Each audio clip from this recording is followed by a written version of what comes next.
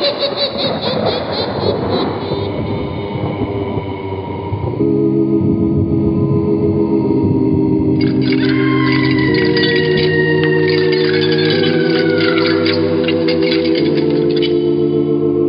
Mysterious Old Radio Listening Society podcast.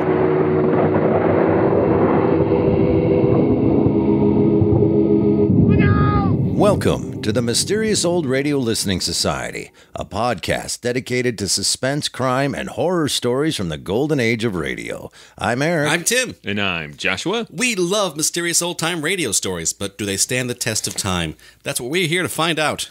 Today is the second in a 4-part series featuring special requests and guest appearances by our mysterious patrons.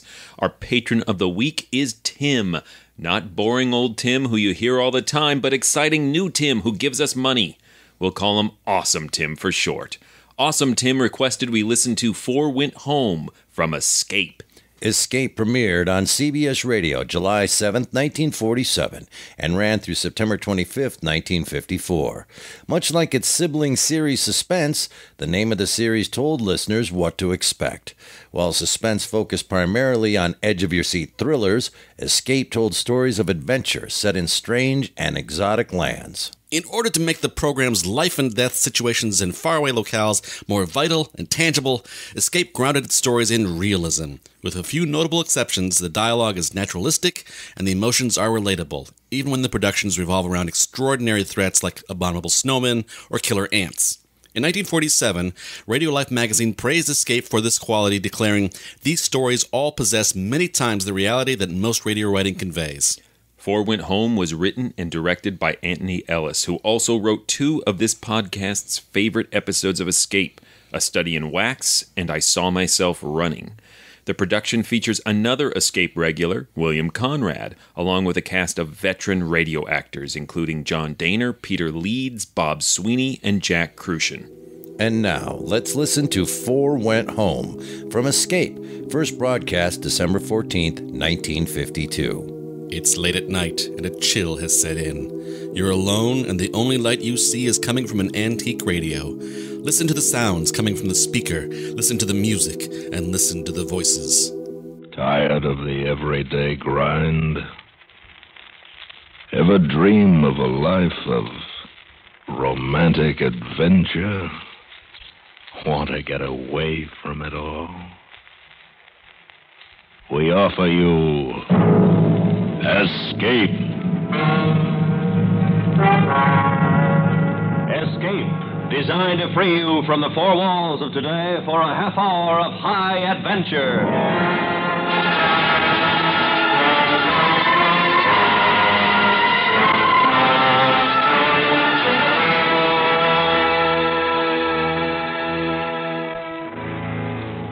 You are lying in a wartime prison camp, surrounded by a desperate and brutal enemy.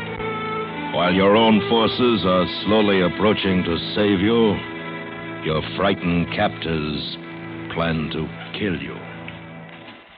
Listen now as Escape brings you Anthony Ellis's exciting story, Four Went Home.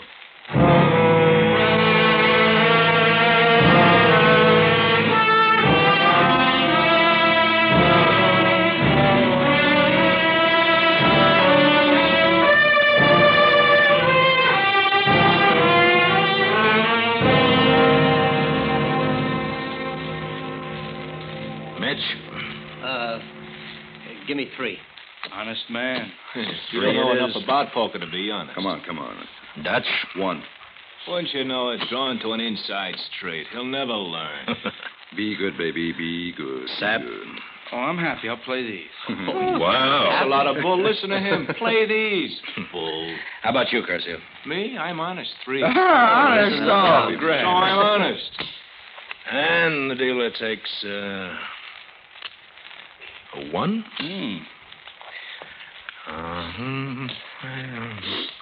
Okay, who bets? First bet, Curcio. Okay, I'm thinking. I check. There were 5 of us reading around the floor clockwise. Jerry Mitchell, infantry. He was the kid. The Nazis got him at the Bulge. He'd seen a lot of war, and he was sick because of it. He was a good kid. Mitch? I'll see it and raise a hat. Oh, wait a minute, kid. Next I'm to him, standing pat. Armstead. I'm raising a hat. Henry Dutch Raise Armstead, into a pat infantry. He'd been in the Bulge, too, along with Mitch.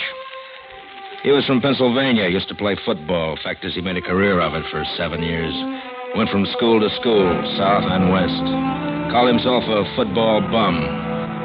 His pal was Mitch. Dutch was okay. A big guy. Dutch? I'll call. Took one And then Sandy Saperstein. Dark, wiry sap. Machine gunner. He taught math in a small upstate New York school and turned in his uniform somewhere in Belgium. A quiet man. Sap? Call and raise 50. And then there was Curcio.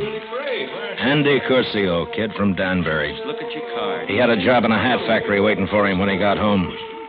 Curcio had been blown out of his tank, which is lucky for him. The other guys didn't do so well. And Curcio never forgot it. He was still fighting the war, even a prison camp. Curcio? Bull. I'm out. What have you got, Dutch? Bullets and dolls. 3 deuces, 3. That beats me. I have a small straight. Oh. Straight to what, Sap? To the 8. Ah, it's tough. Mine goes to the 10. Oh, Bull. Ever see anything like that? Write it down, will you, Sap? Oh, yes, I got it. 385 for Sergeant Meston. Sergeant Meston. Give him a good shuffle, huh? Oh, sure. Anything for Uh-oh. you. Put him away, fellas. There goes the lights. Always a light. Oh, well, another day, another $1. Got a raise, huh, Sap? Funny. Oh, you write your material, Dad. Saturday night. Saturday poker game with the guys. We knew it was Saturday because we kept score of the days on the calendar. You didn't count days, you kept score with them. And the game was to see who was going to win, you or the days.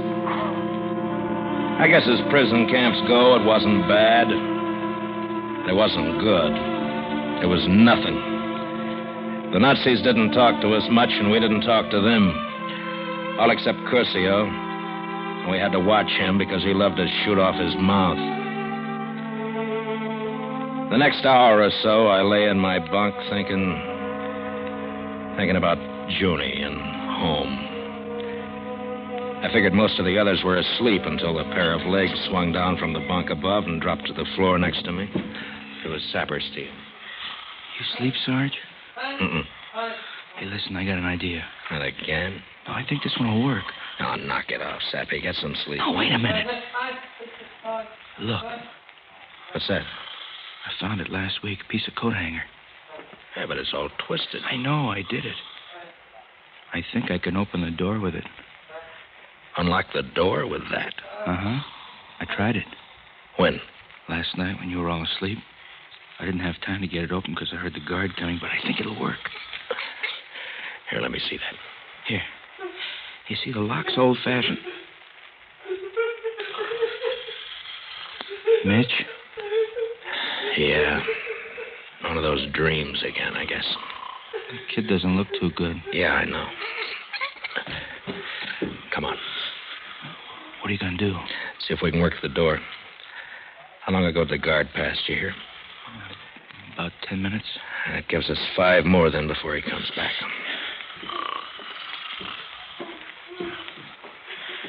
Hey, what do you think, Sarge? We can make a break? Now, let's wait and see if we can open it. Okay, go ahead. It's got the catch somewhere on the bottom. I felt it last night. You haven't told the other guys, have you? No sense getting them all excited. Yeah. Come on. It was cold standing at the door.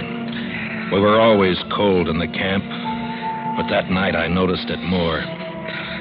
Saperstein worked away with this bit of wire, his tongue sticking out between his teeth in concentration. About 4 minutes must have passed when... I got it. All right, try the knob.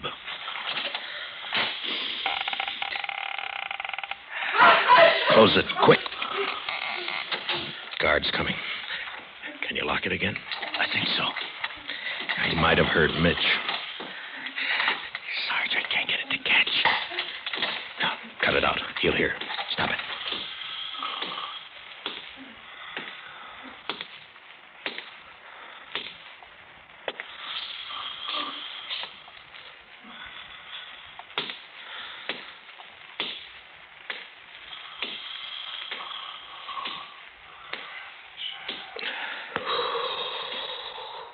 All right, give him another minute and then get it locked again.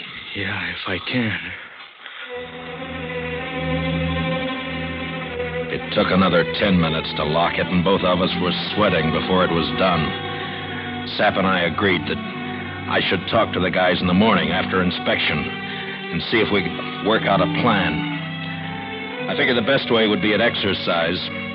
Mitch was cleaning up the room, and Sap was playing handball with fellas from another unit, so there was just Armstead and Curcio and me. It was too cold to sit, so we walked up and down the enclosure. It's cold as witch's nose. And you're not just kidding. Look, I want to tell you guys something. What is it, Sarge? Saperstein and me got the door open last night. Paul, you're kidding. You unlocked Keep the door. it down, will you? Now, look. From what we hear, our guys are about 80 miles west. Maybe. Okay. Now, if they get closer, we got to take a chance one way or the other. Oh, let's get out of here. That or try and figure what the Nazis will do to us if they think our guys are going to spring us out. Yeah, I've been thinking about that plenty. There's more than 1,000 of us in here. I've done it before. Gas, machine guns. Well, that's the chance. Then. What about the fence? You think we could get over? Might. Yeah, but it's electrified. Not over there, Curcio. Not by the gate. Oh, Paul, that's right under the tower. They'd see us before we got anywhere near the searchlights. That's what I mean. That's the chance. All right with me. Sure. I'll talk to the other guys later, then. Oh, hey, what about Mitch, though? I don't know.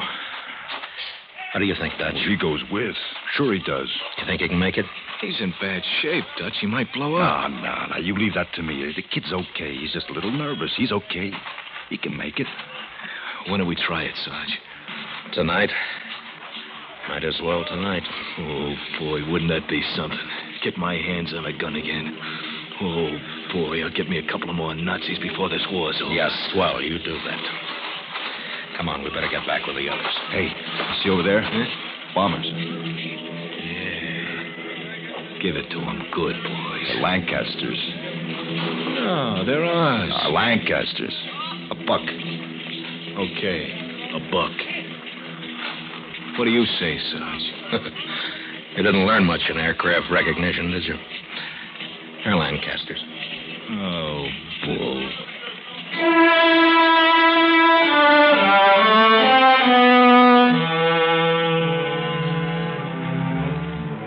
We'd thought of breaking out before, but it never came to anything, mostly because it couldn't be done in daylight.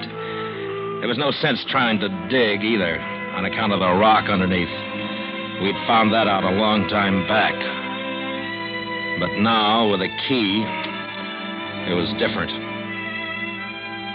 We didn't get a chance to talk together again until just before final inspection and lockup.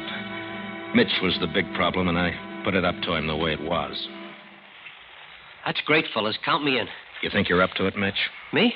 Sure. Of course. Taking a big chance, kid. He'll be all right, I tell you. Now, wait a minute, Dutch. Let him decide for himself. Now, we want you to go, Mitch, but if you don't feel like you can make it, we can fix it so you won't get in any trouble if we leave you. How? How are you going to fix it? How we can knock him over the head, and then he can tell him that he tried to stop us. Hey, that'll work. That's swell. How about that, Mitch? What's the matter with you guys? I'm coming with you. I'm okay, honest. He's coming. Oh, watch out for him. He's coming, that's all. All right. All right, knock it off, inspection.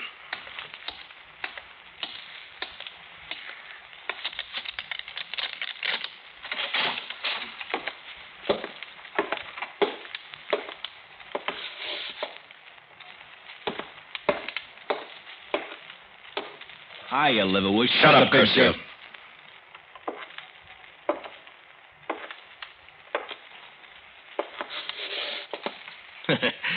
Well, everything okay, yeah?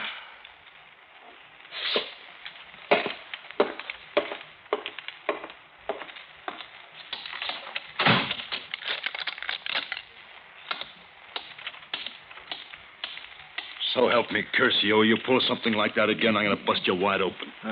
Bully's just a stinking nut. That's enough, Curcio. Well, what do you say, fellas? It's Midnight? okay with me. Yeah. Okay. Now, if we get out, we start heading west. Make as much time as we can before it gets light. Then hide out until tomorrow night. With luck, we ought to meet our guys along the way. Well, what happens if they pull back? Maybe the guard who said they were 80 miles away was giving us the needle. Well, what about that? Well, listen, what about it? Maybe they want us to make a break so they can have an excuse to... Take it easy, kid. You see what I mean? We'll keep on walking until we find them. We'll find him, Mitch. Don't worry. Hey, fellas, how about poker? You know, celebration last night? What do you say? Yeah, sure. Yeah. It's okay. Fine. But break them out, Sap. I feel lucky tonight.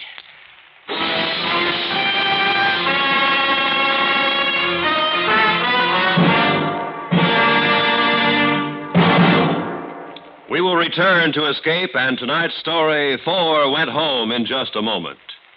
Daily, the broadcasts of Radio Free Europe and Radio Free Asia strike through the Iron Curtain, bringing the truth about the free world to the captive peoples behind it. Help send a message by giving to the 1952 Crusade for Freedom. And now, back to Escape.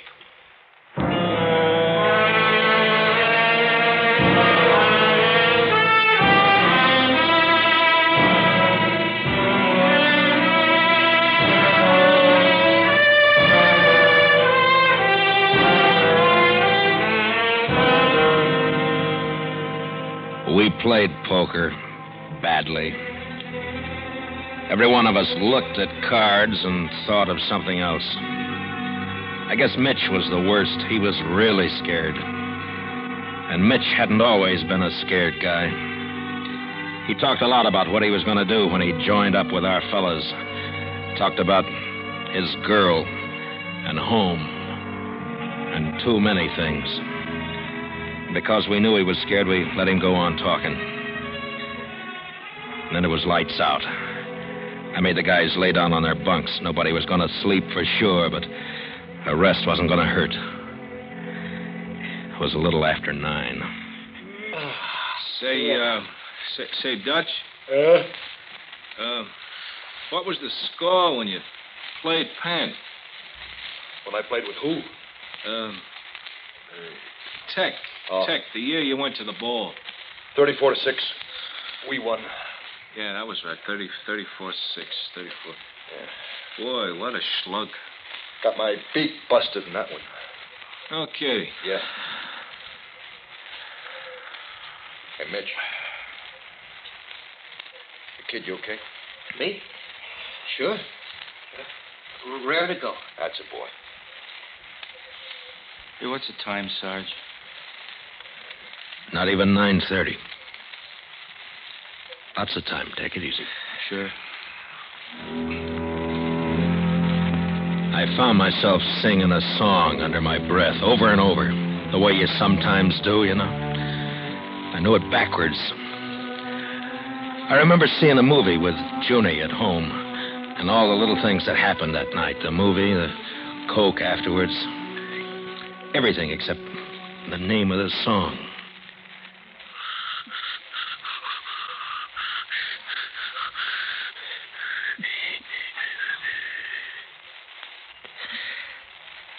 Hey. Huh? What is it, Sarge? Fellas, what's the name of this? Oh, gee, it's on the tip of my tongue. I can't. You must remember this. Yeah. Yeah, kiss is just a... Yeah, kiss is just a kiss. Boy, it's more than that. Hey, I know. Time goes by. No, as time goes by. As time goes by. Yes, That's it. time goes by. You remember Bergman? Boy, yeah. You know, my wife Junie's Swedish, and you know how the Swedes say Ingrid Bergman? No, how?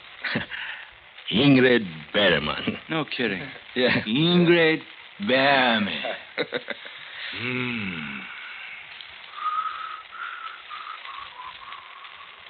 You think we'll get out, Sarge?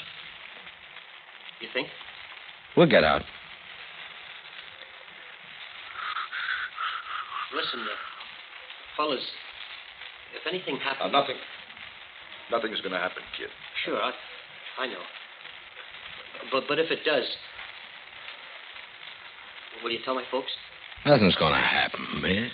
Mitch, why don't you stick it out here? Huh, kid? You'd be okay. Nobody... No, I'm fine. Maybe a little nervous, you know. Sure. Guess maybe you guys think I'm chicken, huh? Oh, no, kid, you're okay. So, listen, I got some poker money to collect from a couple of you, and don't forget. How am I going to forget? I'll be busted for 10 years paying off what I lost in here. What's the time, Sarge? 10:30. 10:30. The guard passed our door every 15 minutes. I counted from 9 o'clock. And he was coming back for the 6th time.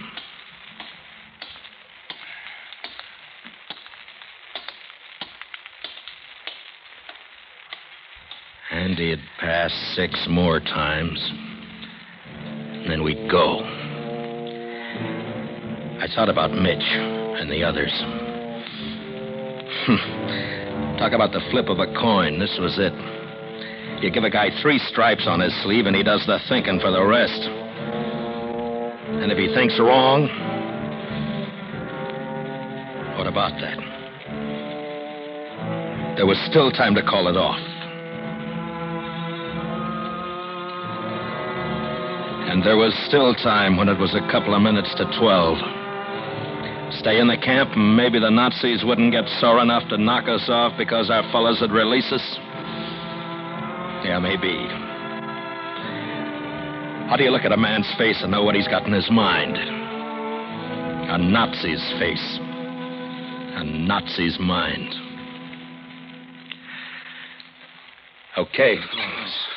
All set, huh? Hold it down. Now, we'll wait until the guard passes at 12, and then, Sap, you get to the door and get it unlocked in a hurry. Why not unlock it now, Sergeant? We could be good. No, we can't take a chance. I want it quiet. Real quiet. You understand? Yes. Stay in your bunks until I say. You ready, Sap?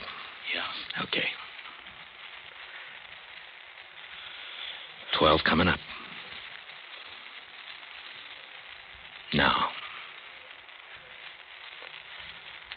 He's late. Of all the nights, Knock it off. He would...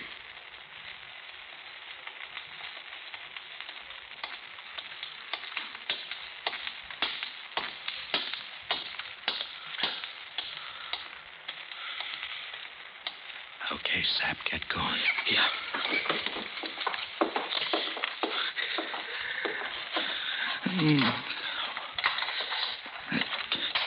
Come on. How's it coming, Sap? Shut up, Curcio. I missed it. I'm sorry, Sarge. Take your time. Take it easy. It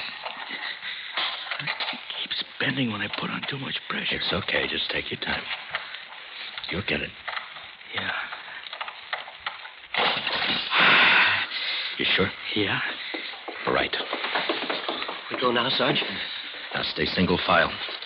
When we get out of the building, get as close as you can to the wall. We'll have to time the searchlight as we go, Curcio. Yeah. You bring up the rear. Give the signal to drop when you see it. I'll do the same in front. Okay. What about the gate, Sarge? I told you. We make a run for it. Get over one by one each time the light passes. Now let's go. Sap opened the door. We went out into the corridor. It was crazy. I kept thinking how crazy it was as we moved along to the entrance of the building. Curcio was last. Saperstein was in front of him. Then Olmsted. And Mitch. And myself.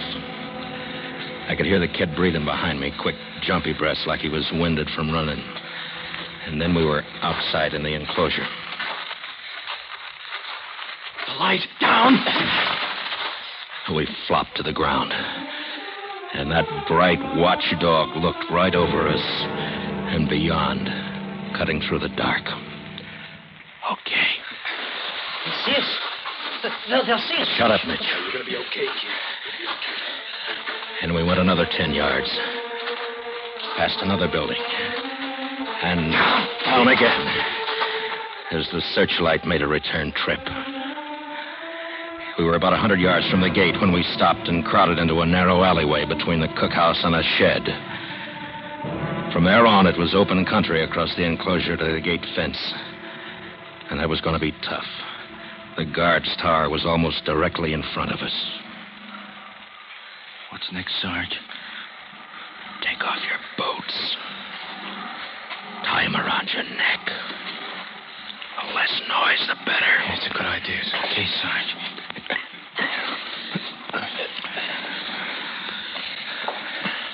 All right, I'll go first. Then you, Mitch, Dutch, Sap, and Curcio. All right with you? Yeah. But, no, fools. Oh, no.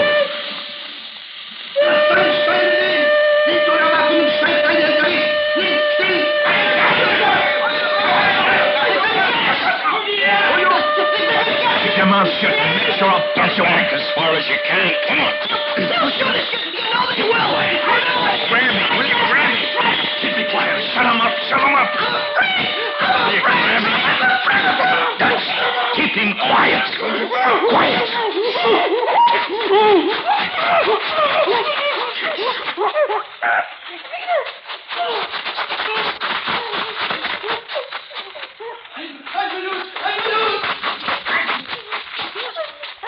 Don't fight, kid. For your own good, kid. Take it easy.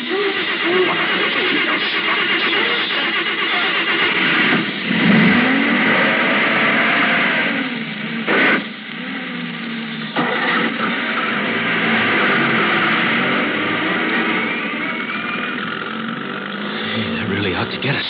Hey, look, the gate's open. Boy, how I'd like to get through there. They must think we already got over. Hey, I don't get it. The searchlight stopped. They left the gate open. What the devil's going on? Beats me. Can you see anybody up on the tower? Wait a minute. No. Nobody. What do you think, Sarge? I don't know. But maybe we won't have to go over the gate. The kid all right, Dutch? Dutch? Kid? Hey, what's with him? He pass out? He just suddenly didn't move anymore.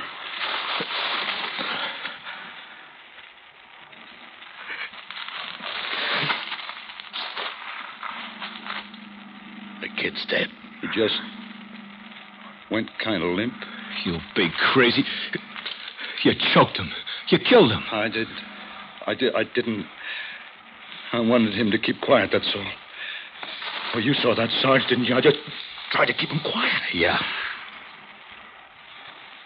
He's dead. Hey, what do you say, Sarge? We can't stay here, huh? Okay. I'm going across. If I get through, follow me one at a time. We walked across to the gate. It was dark. There wasn't a sound.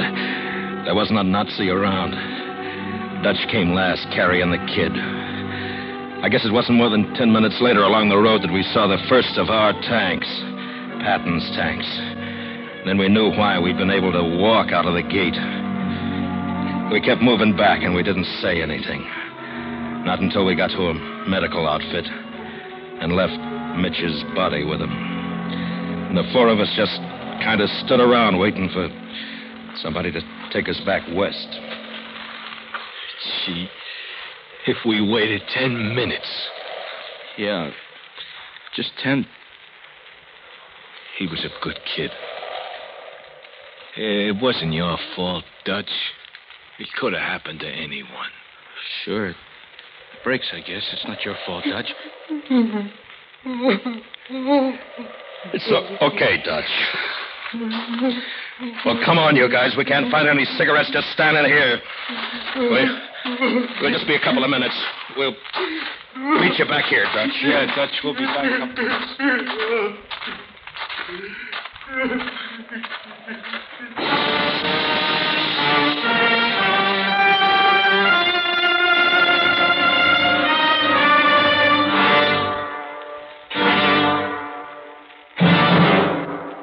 Escape has brought you Four Went Home, written and directed by Anthony Ellis, starring William Conrad as the sergeant. Featured in the cast were John Daner as Olmsted, Peter Leeds as Curcio, Bob Sweeney as Mitch, and Jack Crucian as Saperstein. Editorial supervision is by John Meston, and the special music for Escape is composed and conducted by Leith Stevens. Next week. You are crawling across a jungle savanna, your body flaming with fever, while behind you lies certain death, and ahead the endless tortures of perpetual imprisonment. So listen next week when Escape brings you Evelyn Waugh's classic story, The Man Who Liked Dickens.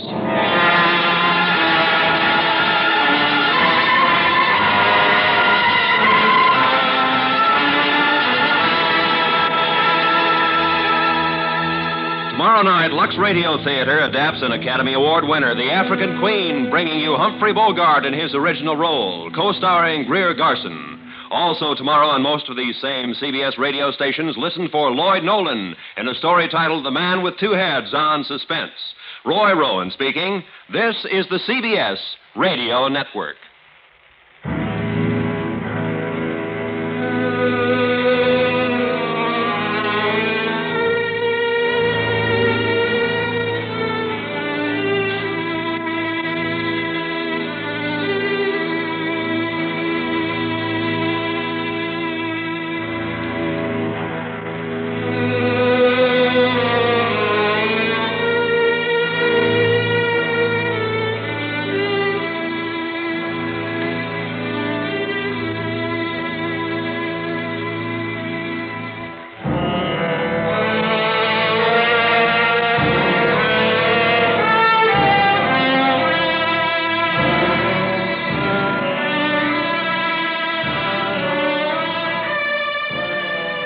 That was Four Went Home from Escape here on the Mysterious Old Radio Listening Society podcast. Once again, I'm Eric. I'm Tim. And I'm Joshua.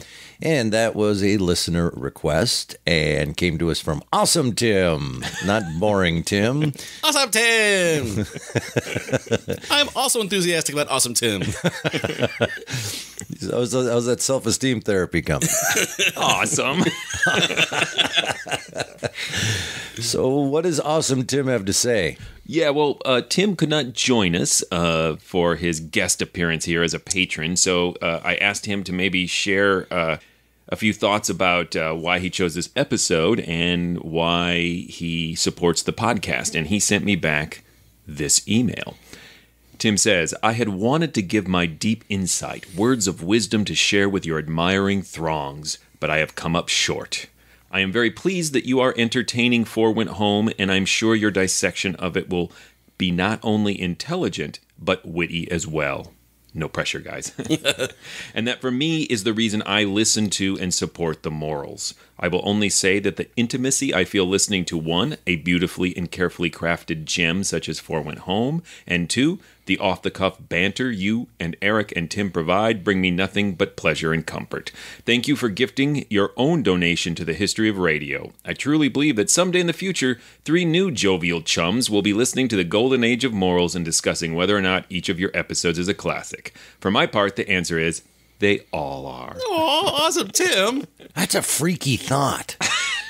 I wish you wouldn't have put that in my head. I mean, I will be one of those 3. No, it's just going to be our heads in jars, continuing this forever. What if there are people listening to this 100 years from now and going, listen to this, and then doing a podcast or whatever it's called? They just didn't know any better, they will say. Yeah. I hate the internet, that whole forever thing. All right. If you guys could just talk for a while, I have to write down something funny and intelligent. For our throngs? Apparently, that's on the docket. Hello, throngs! That's an episode of Star Trek. When they were attacked by the throngs. I think Admiral Throng is a Star Wars villain. It's a trap. No, it's not that one. You can never get it right. That's Nixon. We've established that.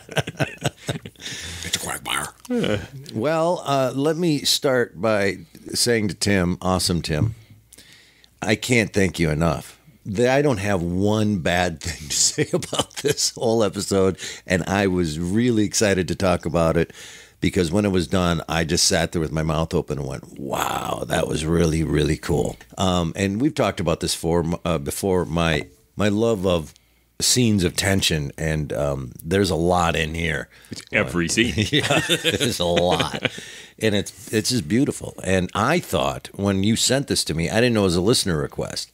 I really thought that this was sent to me as a gift from Joshua. Oh, because he'd be like, yeah, I know who's going to love this. But it's a gift from Awesome Tim.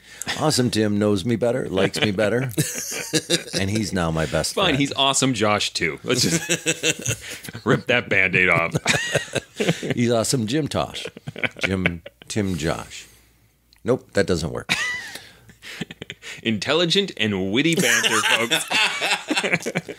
Have you heard this before, Joshua? The first time I heard it was about, I think, 2 years ago when Tim first sent this out. And I've been meaning to include it, but Tim has also sent us some great recommendations in the form of Battle of the Magicians from Lights Out, which was so fun to discuss, and the Dragnet episode that I'm awesome, totally forgetting the name of. Where it was the big something. Yeah. Or was it the werewolf or the... No, it was the one where they realized that they can't just stomp all over suspects' rights. The big ruling. The big ruling, yes. I brought the werewolf one. Yeah. I went into this, as I go into every episode of Escape now, wondering, will this be the one? Will this be the episode of Escape I don't like? And not only was this not the one, but I thoroughly enjoyed it in a way that was different than the way I've enjoyed other episodes of Escape.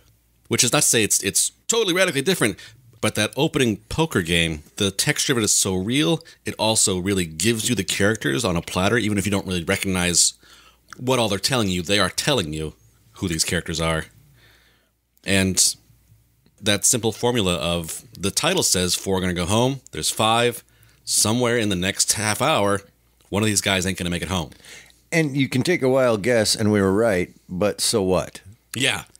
And that is my only criticism of this entire episode is the title. I wish they had hid that. Yep, I agree. I liked it. Yeah. It worked for me. I normally would rather have less information and especially from the title, but this time the title really helped lay out the stakes for me. You like the Brechtian approach. Where's Eric? Who are you? The reveal of the ending and then a plod through, just waiting to find out what happens. It's maybe also played specific to me, to my, like, I know what's going on. I'll figure this out. I'll get it. And then all the little details that fell into place for that last 5 or 10 minutes. I could talk for 20 minutes about that poker scene. The realism, the performance. If it was written... wow. I'm convinced it wasn't. I'm convinced they were talking, and then bravo to the director and the producer to allow that and to allow that ad-lib improvisational aspect to it, to give it that realism. But man, it is like sitting at a table at a poker game, and I was sitting right there because of the dialogue, because of the performance of that. It was just phenomenal. And don't get me wrong, I like the stilted old-time radio hardcore dialogue, but this was so engaging. It was literally like sitting there. It is not easy for actors to capture that tone off the scripted material because it sounds so natural. We're acting, in a very conversational pace. At the same time, the things they're saying, the way they're making their bets, the way they're playing, it all really is grounded in their characters. It really is true to what they are. Yeah. If anybody out there wants to know how hard it is as an actor to not act like you're acting, just watch any actor doing a commercial testimonial like they're an actual customer, but it's an actor. I really love Crisco. I use it all the time. It never comes out naturally. It's really hard to do. And from a writing point of view, to reverse engineer a conversation, yes, it sounds dumb, but it's hard. It's really hard. That's why I'm saying I don't think it was written. I think they let him go. Because if it was written, wow. Yeah. And the other example of that in this episode is when he's trying to remember the name of the song as time goes by. And then this really crazy moment, and I don't know how to explain why it just floored me, but when they said, oh, it's Time Goes By. And no, it's as time goes. Yeah, that's right. As time goes by, it's just that quick little. I was like, what? Has someone put a microphone in an actual POW camp?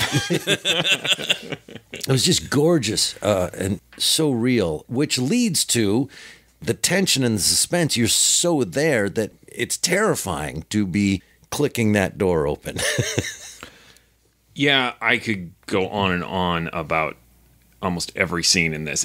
Every scene seems just perfectly crafted, not just as a piece of writing, but specifically as a piece of audio drama. The scene where they're all in their bunks just killing that time. Yes. Because they have to wait till the guard has passed so many times. And like you guys said, the conversation seems just so real. And it seems strangely cozy and comforting because you can just imagine yourself in a less stressful situation as you're falling asleep, having conversations with friends or family in a strangely intimate moment, yet at the same time, you're totally aware they're getting ready to possibly die. Yeah. And it's just those two feelings together just create this discomfort that is so amazing. And there's something almost like tears you up about them trying to remember the lyrics to As Time Goes By, because that is what they're clinging to get them through. Or what the score of that one game was. Yeah. The reliving memories. And, and I will say that you said that they might die. As I listen to this, I'm convinced that the intent and the way it was done is they all know they are all going to die. That is how it comes across. But as they state, it's that or they're going to kill us when they show up to free us. So let's go. Die now, right? Or we can wait to be killed. It's interesting, though, that they let you into the Sarge's thoughts at the very last second. And I can't remember where in the scene lineup it happens, but it's that line about you give a guy 3 stripes on his sleeve and he does the thinking for the rest. Right. And lets you in on this impossible choice he has to make. And so we go into it, like you said, thinking this is the right choice. And Ellis, by giving us this one last think through by Sarge, reminds us that we agree with him. Yes. He's making the right choice. So that when that gut punch at the end, that turns out he made the wrong one, at least for Mitch. Mitch would still be alive had he gone the other way. Right. And to me, I think it really underscores that message, which opens a whole nother interesting can of worms. This is, 7 years after the war ended, that we're starting to be able to depict the war as a just war, but still a bad war. This is a bleak story that says these guys had no good choice. Right. It wasn't sugar-coated bravery and dying with your boots on and no blood, where they weren't afraid to say, patriotism and did my duty. Yeah, great. But it sucked. And we're not saying that out loud, and that was just starting. And there's a great example of that, which I'm sure we'll talk about, but the guy crying in his sleep and having nightmares. Oh, and to be replaced by the next guy who's now crying in his sleep. Yes, exactly. That speech, that Sarge's speech, is the only thing in here that, to me, is at all close to a flaw. And it really isn't. It's a really finely crafted piece of writing. It serves a really great purpose in the story. But after all that supernatural dialogue, it sounds just a little constructed. It sounds a little artificial. It's narration, though. Yeah. And so I think it gets away with being artificial. I don't say it did this wrong, but just in structuring this together and getting that intimate little insight into his thoughts and all the advantages you get that you said, after hearing so much of really natural dialogue, it takes you just a little bit out of it to hear narration. I would only say that at all because there's nothing else to critique. Let me throw this out there. Because when it happened, I was like, I wonder if that's a flaw in Tim and Joshua's, how they thought of this. When the sirens go off, that's about 1.5 minutes of absolute chaos that's really hard to follow. Did it bug you? I loved it. I can tell you why I loved it. It has to do with another thing I absolutely love about the construction of this, is that this is a prison camp where we never hear a single German voice, a single Nazi, until that moment. So then the first time you hear the Nazi soldiers yelling and screaming in the background, I think that's just really effective. And it matches the rest in that you can't make out what they're saying. Right. You're hearing them, but they never speak any sort of coherent dialogue. They are just this force that exists in the camp that does not speak intelligently. And then I also found it really appealing from a sound design that it takes you a moment to realize some of that noise is actually Mitch. Mm-hmm. Oh, yeah. And the disorienting quality of that, I think, puts you in the place of those guys escaping. There's all these noise. You don't know what is what. Is it Mitch? Someone's starting a car. Are they getting in a car? And so I was just right there in the chaos in a way that I really enjoyed. Yeah, it takes, 10, 15 seconds before you realize, oh, Mitch is freaking out. Yeah. But he is the whole time. It reminds me of a couple of different songs out there where the lead singer, Love and Rockets has a song, Prince has a song. There's a couple of you realize, oh, that's not a guitar, that's their voice as it morphs into the guitar solo or coming out of it. The other thing that I agree 100% with what Joshua said was this was the point in the plan of they had 24 hours basically to put the plan together, and the plan was unlock the door, crawl across, and then figure something out. And this was the point at which it was figure something out. So again, because I listen to these things in a very sort of, I want to try to get ahead of the plot compulsively somehow, that this was the point of I don't know what's happening now. Right. And they don't either. Yeah. But that's an incredibly dangerous maneuver. Production-wise, performance-wise. Escape-wise. Right. But for the listener to throw them into that chaos without any direction and just the noise of things, how it actually was sounding to them is dangerous. Like, you could lose people. And it was so effective. I was running around in a circle screaming, trying to find something to put over Mitch's mouth, like, oh my God. And then the realization, they're running out the gate. Maybe they thought we went over the fence. It's when you start to go, oh. Yeah. And that's the other thing. I guessed what happened before they told us, and I didn't care. Oh, they're running from the Allies. Yeah, when they weren't all shot and killed, so something else was going on. Right. And that all that chaos also really pays off with the reveal of what happened to Mitch. You get why that happened. Why Dutch? Yes, thank you. Went too far. And the description, we know he's gigantic and strong, and it was carefully laid out, but not hitting you over the head with it. No, just you thought, oh, this is the way they're delineating the 5 of these men. Yeah, right. And those 2 were the ones who knew each other and they were friends. Yeah, and that makes it even so much more painful. There's also something really nice about the way there is no real focus put on the actual accidental death of Mitch. Yeah. Again, it puts you in the place you're escaping. You're not paying attention to what's going on, and you find out about it later. Right. You don't know what's going on, so you really understand that he did this inadvertently. In the same chaos you're trying to comprehend. Your life's at stake. And if you want to live, you got to keep this guy quiet. And to be able to convey all that, as Eric said, in a audio form, in a dramatic way that keeps you from being able to readily interpret everything in the moment, but yet once you figure it all out, it's still satisfying and not frustrating as a listener, is just really a miraculous. The bits and pieces that you're given. And that's the other thing about Dutch. What he's doing to Mitch is out of love. Yeah. He's trying to save him by keeping him quiet. And Dutch ends up being the real tragic figure here. Of Mice and Men. Well, he's the guy who picks up Mitch's shell shock. Well, yes, there's that. As Tim said, he's going to be the guy in the bed crying now. But he was wrong, too. The other guys kept trying to talk Mitch into staying, and it was Dutch the whole time. Sticking up for him. He can do it. He can make it. Even earlier on, I was wondering, before any of this happened, who's being cruel and who's being kind here? In the different world where they said, all right, we're going to leave Mitch, we're going to beat him up pretty good so it looks good. Then they walk out the door. And then turn right around again like, oh, the Allies are here. Sorry for beating you up.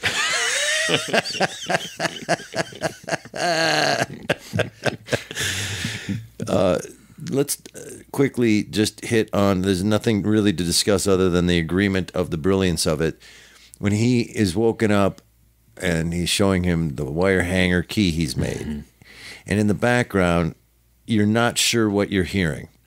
Why is there this low moaning, screaming of someone in the background. You don't know, and they don't acknowledge it. I don't know. That's the thing. I felt I knew pretty quickly, like, that's Mitch. He's having a rough night. And the fact that they didn't acknowledge it. The fact that they didn't acknowledge it. Well, it tells you that it happens every night. Correct. Yeah. And it's beautiful writing. Like, they're used to it. And you would be tempted as a writer to tell your audience what that is, because you would be worried that they'd be like, what is that? And distracted from the story. Do you see what I'm saying? Yes. But the reality is they wouldn't acknowledge it, but you'd be tempted as a writer to have them tell the audience what that was. And so what happens is it becomes this ghostly, horrific, daily thing for these men. And again, just dangerous is the word all I can come up with writing-wise, but a risk. It's a risk. To throw that in there and not acknowledge it, because what do? What is that? What is that? Is that Mitch? What's going on? And it turns out it's so done so well that we also hear about the hangar key. We're not distracted to the point of we missed the plot point. And the sound in that scene, again, I was talking earlier about how every scene seems to be designed around some audio moment, and just having them speak in such hushed tones just makes it dynamic and something interesting and different from the previous scene.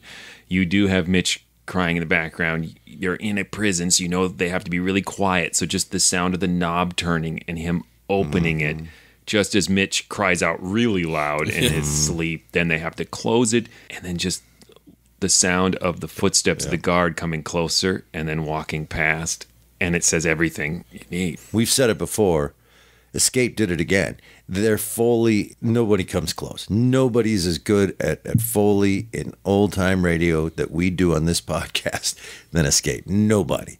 The intricacies and the subtleties and the effort they put in to create atmosphere with sound, they have no peer. It's an interesting contrast, because I would almost argue Dragnet.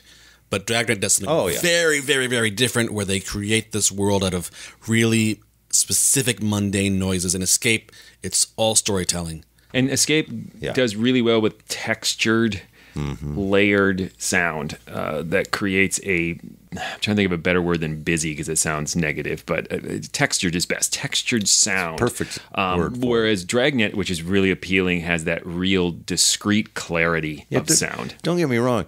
Dragnet worked really hard at their sound. I mean, it's amazing.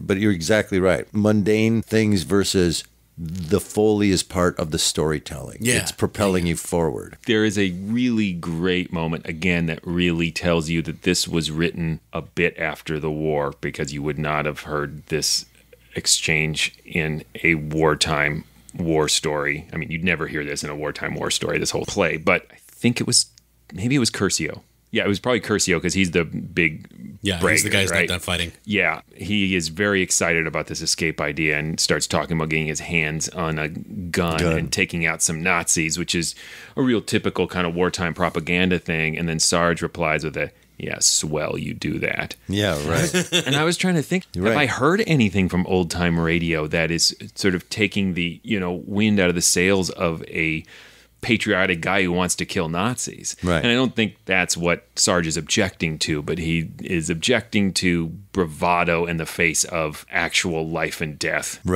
danger. And I thought it was a great moment. Mm-hmm. You brought it up and you said you wanted to touch on it later. The Germans walking into the room to inspect them before they go to bed without speaking any German is another beautiful piece of writing and performance. That is Inglorious Bastards tension going on there, man. And by not speaking, they seem more dangerous. That's exactly right. And there is a Dragnet level piece of tiny, tiny sound in that scene. I listened to it 3 times to make sure I wasn't imagining this, but maybe it's just so good that you see these visual pictures. But there is a tiny little sound of the heel turning sharply as the Nazi turns to leave in place of answering him. Because he says, everything okay? Yeah. And there's a little bit of a shuffle of step, and to me sounded just like a Nazi turning sharply on his heel and the steps going away. That picks up what they call it, rhymes with, in the speech of, you can't read a face, especially a Nazi face, that these are shadowy silhouettes of people, not real people, that they can't be known, they can't be predicted. I think the most revealing thing about this episode was the solidification of Anthony Ellis's ability to write. Now it's to the point where with Anthony Ellis, I'm like, did he write novels? I might actually start reading books. Ooh. Wow. Awesome. Tim, what have you done to us? But now the trick is, can we find something written by Anthony Ellis that sucks? I have to wonder if you're listening to this in 1952. There's no one listening to this that has not been touched by the war. Right. Because there aren't 6-year-olds listening to this episode of Escape in 1952. So, well, in 52, had Korea started by that point? Either it had just started or it's started. the next year. I can't remember. It's like 52, 53, somewhere in there. I'm pretty sure it was 52. If we only had a machine that could look up information immediately. But my first take through this was that this had to be devastating to someone listening to it in 1952. But on a second listen, I think, and I can't know this, but I had to also imagine that there was something cathartic about it, especially after having to put on a strong face and to do all the propaganda that you need to do to win a war, to have someone tell a far more honest story. This is a long way around, but there was at least a point in time when police officers were asked, what is the most realistic police show you've ever seen? And the top of the list was Barney Miller. Yep. And so if you were, I think, someone who was a POW, that this experience of just being closely connected to the people who were there with you was what your experience was. Yep. Well, should we throw it to a vote? Yeah. This is ridiculous. I'll take it even farther than it, not only classic and stands the test of time and all those wonderful things we said. Another one that just broke into my top 5 of all time. This is up there with On a Country Road, and kid in the back of the airplane's going to die with his dad. See, that title too had way too many spoilers in it for me. What was the name of that one? The long title. It was The Long Night. Yep. Yes. Thank you. This is top 5. And one of the reasons that it's top 5 for me, just to be transparent, is it also checks the box for me of I love World War II stories. So I really love Memorial Day. It's a weekend of great movies. Thanks, dead veterans. But yeah, this was just fun. Great thing to have introduced to my life, and I'm so glad I lived long enough to hear it.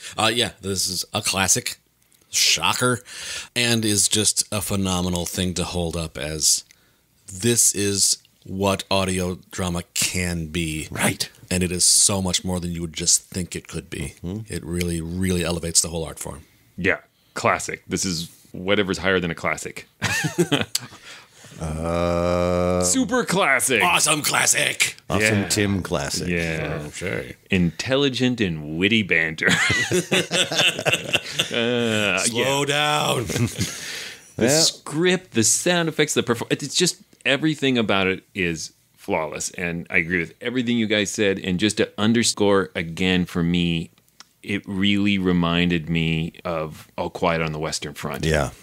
That sort of idea that these are everyday people who have been put in this awful situation and there are just no good options. And even in those situations, an action taken with the best of intentions, with bravery and determination, will still likely turn out in tragedy. Yeah, when you mentioned... Which is such a bleak idea, but I, again, go back to the idea that I think that had to be cathartic for people who lived through it to hear. Yeah. That it's okay. It's okay. Yeah, if you made your best choice and got terrible results, you still made your best choice. Yeah.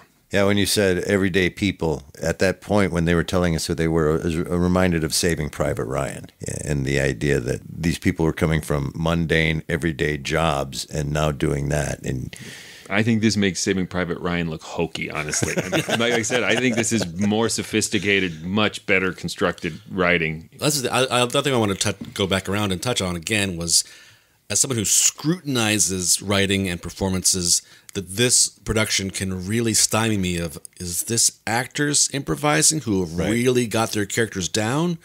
Or is this actors reciting scripted lines at a really high level performance. Either way, these are great performances. But one more tiny thing I forgot to mention that I have to mention that I loved is that tiny moment where they see the planes flying overhead. And they have that little moment where they just have a bet whether those American planes or those Lancasters.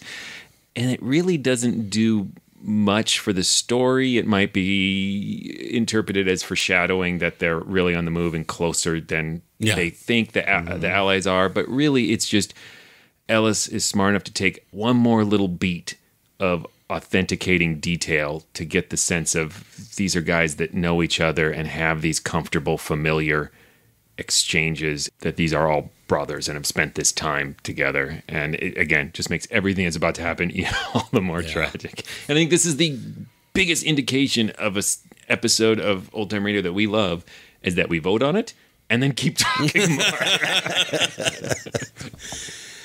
Well, Tim, tell them stuff. Hey, everybody. Please go visit GhoulishDelights.com. You'll find other episodes of this podcast there, or you'll find them wherever you get your podcast normally. But at GhoulishDelights.com, you'll also be able to vote in polls. Let us know what you think. Leave comments on episodes. Send us messages. If you have episodes you want to request, send us a message.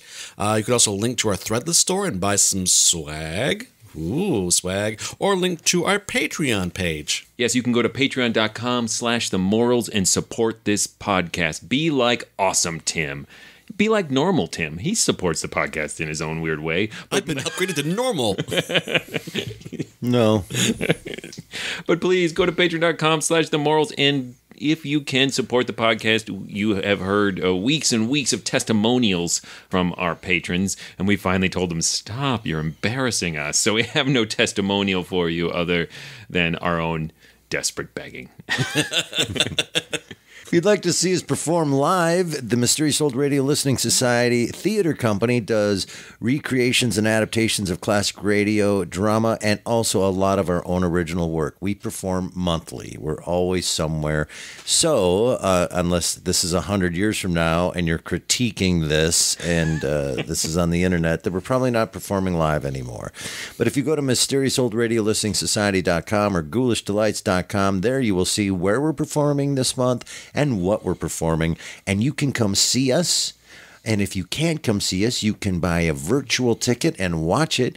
And if you're not available that night, you can buy a ticket online and watch it later. No excuses. You have no excuses. Or just send us some money and don't watch it ever. We don't really care. Yeah. Pay us off to go away. Then you would be me. I just realized the other day, I've never actually watched one of our performances. I wonder. Oh, we're quite good. Are we? Yes. Okay. I should really. I forget that they're taped. Hey, what are we doing next? Next, we have another patron recommendation. This one is from Patricia. It is The House of Death from The Mysterious Traveler. Until then... Look out! We, in my house, just did a Barney Miller marathon. And I'm going to make this quick. Please trust me. It stands the test of time. It is so... It's really funny. So good. It's a one-act play every week. It's just amazing. And really well done. We watched the Pot Brownies episode again, and I just can't take it. I can't take it. Anyway, that's so off topic, but man, I would do a Barney Miller podcast.